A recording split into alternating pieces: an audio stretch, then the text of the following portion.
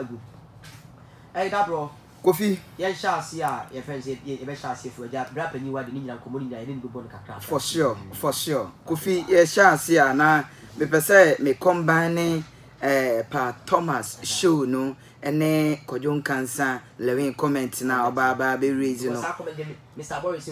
okay because me who say a link it to the stand say yanka say president so timi ebowura mu o sa concert na so nti ebetimi aboa in the line of music industry na one important thing is Ghana music industry wo say o kan bebira eya na akoye say o kasa dodo u blemu dodo sisi a u blemi wan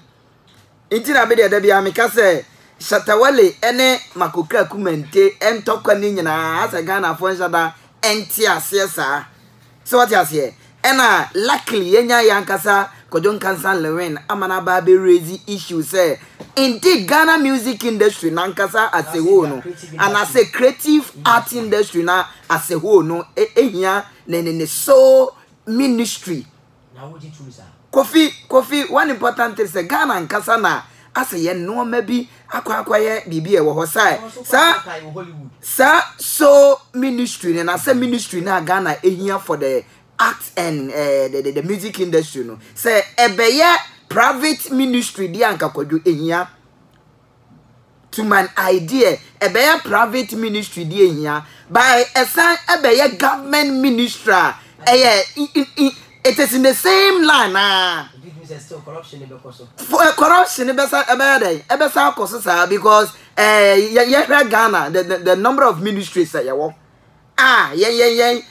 tia kurase ha ye deeper na edi tua taxes na edi tua omoka abra ye hu mfaso papa bia e wo mo so na what take the act and I said the music industry they say what raise enonko ministry wanya ministry na obenya be about 4 members and I said 4, 5 to 10 members and no they are going to paid by Ghanaian our taxes Senate here and edi kwa kotu omoka sai when na akoso ase ye nya ya keka ene enoma bia stay music industry no ebeden ebetena hosa yankasi ya president oyobia we music lover nanado penije nanado epenyum the creative art industry nanado any ewo ho enso adan na creative art industry no entimi enkonanim okwa surrounding countries our Africa ha Kofi they are using even tourism and kasa tourism kwa they are using tourism to develop their country and then last week ya netia kika Bozan waterfalls won sensem no so what you say enti Kofi the music industry ni there lewin comment no memetia sesa ema no indeed for purposely that movie industry now Ghana for paying for Ghana for president Ghanaian leaders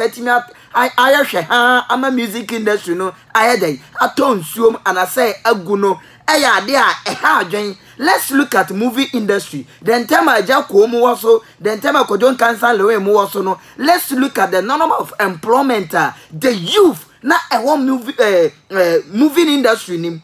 so what you say indeed na amanfo etimi ya ala nkakra a whole week one timi an shoot say obetimi shoot and say obetimi twa movie be miensa mienu bi na otimi de ayedan ade dan ho enye sisi na obisa bra Kofi TV o ka che no mamu ayeden ayedan sika any the arts and culture industry nim ana sika the entrepreneurs here omo say they will work on YouTube no sika any home betimi a prepare omo ama YouTube no etimi akwa anim ntina wo kasa indeed lewin comment ni de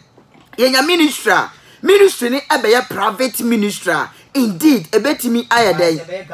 but ebeye government institution de kojo winim say Ghana hayet no sa didi mami ni bi ene wom ana say Ghana hayet no da bia ye boye mpayinfo no ye bo machi da enso ye de yan akotena ha the same thing ene ebeye mamentwe wa adwen ensi bibi so am say last 2 years or say last 3 years na omaka say electricity company no am say private ayibi ababe ka ho let's look at it a free hawk yen where ECG dumso no yehunu in prime So what you say? It is a private ministry, and I say a private company be it is a MTN Vodafone indeed or more organize our world no Vodafone no more timia ballroom no more take Ghana music industry to the world. E be na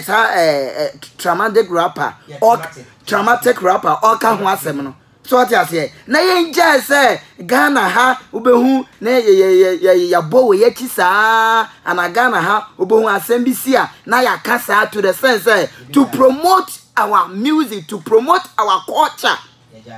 Yeah, Jai.